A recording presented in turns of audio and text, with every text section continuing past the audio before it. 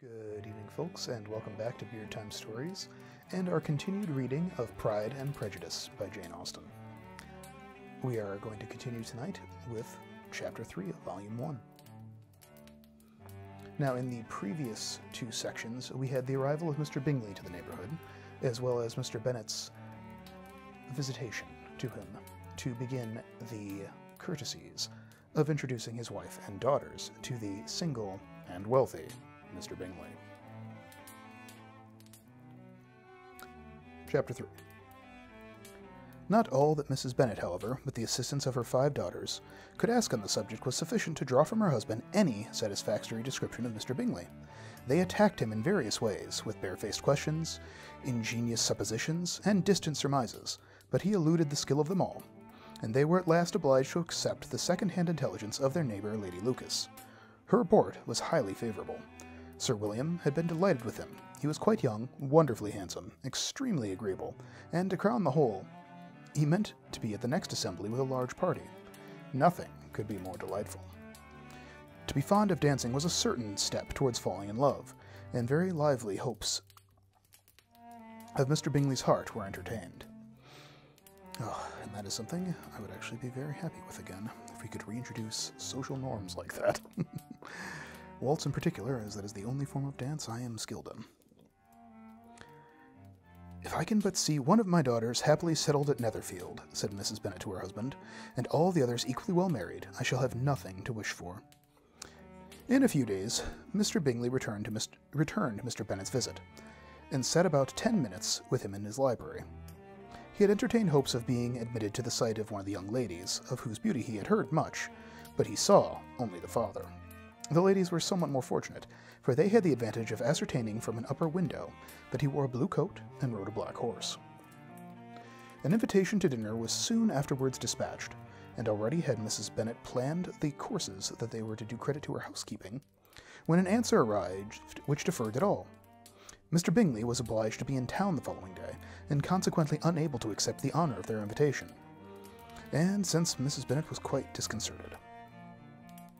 She could not imagine what business he could have in town so soon after his arrival in Hertfordshire, and she began to fear that he might always be flying about from one place to another, and never settled at Netherfield as he ought to be. Lady Lucas quieted her fears a little by starting the idea of his being gone to London only to get a large party for the ball, and a report soon followed that Mr. Bingley was to bring 12 ladies and 7 gentlemen with him to the assembly. The girls grieved over such a number of ladies, but were comforted the day before the ball by hearing that instead of 12, he brought only 6 with him from London, his 5 sisters, and his cousin. And when the party entered the assembly room, it consisted only of 5 altogether: Mr. Bingley, his 2 sisters, the husband of the eldest, and another young man. Mr. Bingley was good-looking and gentlemanlike. He had a pleasant countenance and an easy, unaffected manners. His sisters were fine women, with an air of decided fashion. His brother-in-law, Mr. Hurst, merely looked the gentleman, but his friend Mr. Darcy soon drew the attention of the room by his fine, tall person, handsome features, noble mien, and the report, which was in general circulation within 5 minutes of his entrance, of his having 10,000 a year. Now, for those of you who are kind of wondering what that is, I believe it is 10,000 pounds a year, which I'll have to do some math for the next video and actually see how much that is. Like I'd say inflation, but inflation's not accurate. Probably by buying power. I'm curious as to what it is myself. Of his having 10,000 a year. The gentlemen pronounced him to be a fine figure of a man. The ladies declared he was much handsomer than Mr. Bingley, and he was looked at with great admiration for about half the evening, till his manners gave a disgust which turned the tide of his popularity, for he was discovered to be proud, and to be above his company, and above being pleased, and not all his large estate in Derbyshire could save him from having a most forbidding, disagreeable countenance, and being unworthy to be compared with his friend. Mr. Bingley soon found himself acquainted with all the principal people in the room. He was lively and unreserved, danced every dance, was angry that the ball closed early, and talked of giving one himself at Netherfield. Such amiable qualities must speak for themselves. What a contrast between him and his friend! Mr. Darcy danced only once with Mrs. Hurst, and once with Miss Bingley, declined being introduced to any other lady, and spent the rest of the evening in walking about the room, speaking occasionally to one of his own party. His character was decided. He was the proudest, most disagreeable man in the world, and everyone hoped that he would never come there again. Amongst the most violent against him was Mrs. Bennet, whose dislike of his general behavior was sharpened into particular resentment by his having slighted one of her daughters. Elizabeth Bennet had been obliged, by the scarcity of gentlemen, to sit down for 2 dances, and during part of that time Mr. Darcy had been standing near enough to her to overhear a conversation between him and Mr. Bingley, who came from the dance for a few minutes to press his friend to join it. "Come, Darcy," said he, "I must have you dance. I hate to see you standing about by yourself in this stupid manner. You had much better dance." "I certainly shall not. You know how I detest it, unless I am particularly acquainted with my partner." Boy, I feel that. At such an assembly as this, it would be insurmountable. Your sisters are engaged, and there is not another woman in the room whom it would not be a punishment to me to stand up with.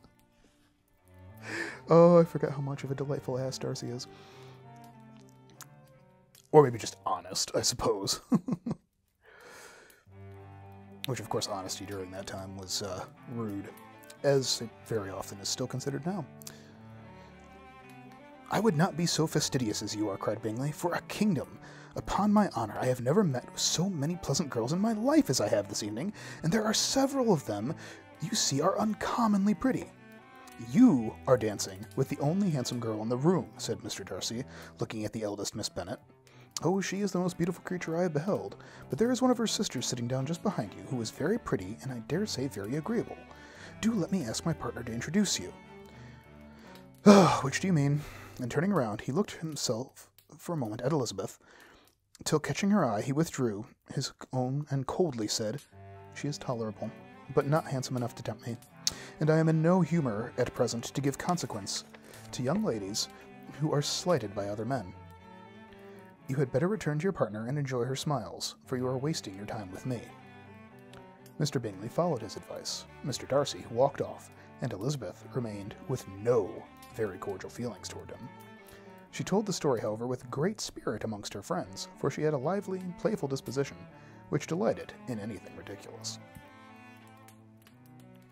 The evening altogether passed pleasantly to the whole family. Mrs. Bennet had seen her eldest daughter much admired by the Netherfield party. Mr. Bingley had danced with her twice, and she had been distinguished by her sisters. Jane was as much gratified by this as her mother could be, though in a quieter way. Elizabeth felt Jane's pleasure. Mary had heard herself mentioned to Miss Bingley as the most accomplished girl in the neighborhood, and Catherine and Lydia had been fortunate enough to never be without partners, which was all they had learnt to care for at a ball. They returned, therefore, in good spirits to Longbourn, the village where they lived, and of which they were the principal inhabitants. They found Mr. Bennet still up. With a book he was regardless of time, and on the present occasion he had a good deal of curiosity as to the event of the evening which had raised such splendid expectations. He had rather hoped that all his wife's views of the stranger would be disappointed, but he soon found that he had a very different story to hear. "Oh, my dear Mr. Bennet," as she entered the room, "we have had a most delightful evening, a most excellent ball. I wish you to have been there. Jane was so admired, nothing could be like it. Everybody said how well she looked, and Mr. Bingley thought her quite handsome, and danced with her twice.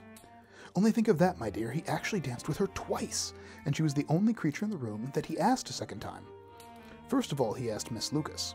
I was so vexed to see him stand up with her, but, however, he did not admire her at all. Indeed, nobody can, you know. And he seemed quite struck with Jane, as she was going down the dance. So he inquired who she was, got introduced, and asked for her the next 2.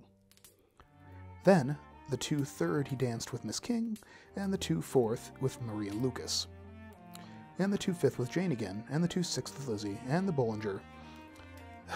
If he had any compassion for me, cried her husband impatiently, he would not have danced half so much. For God's sake, say no more of his partners. Oh, that he had sprained his ankle in the first dance. Oh, Mr. Bennet is my favorite now. I like Mr. Bennet. Oh, my dear, continued Mrs. Bennet, I am quite delighted with him. He is so excessively handsome, and his sisters are charming women.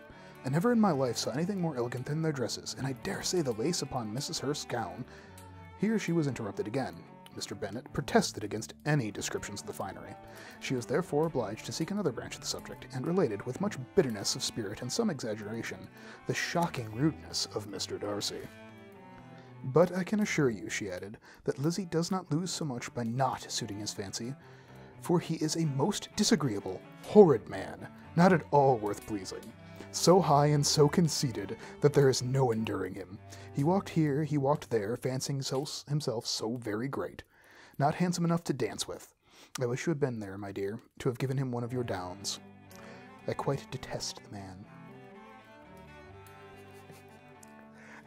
And we'll go on ahead and leave it there tonight with me now firmly in the Mr. Bennet Sardonic Fan Club. Oh, and I can see now, I've seen the movie, many of the movies. I have not read this, though, since high school, so I am very much reacquainting myself with it, as I'm sure many of you are. But we're going to go ahead and leave it there for the evening. Have a lovely night, sleep well, and remember, friends, never give up, never surrender. The morning always comes. Sleep well. Good evening.